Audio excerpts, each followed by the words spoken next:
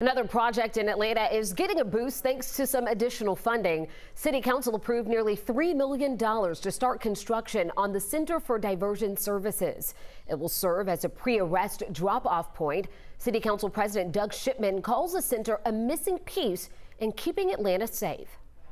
Is a place other than a hospital or jail to take folks who are in need of mental health services, substance abuse services, maybe facing homelessness. So really a place for them to go.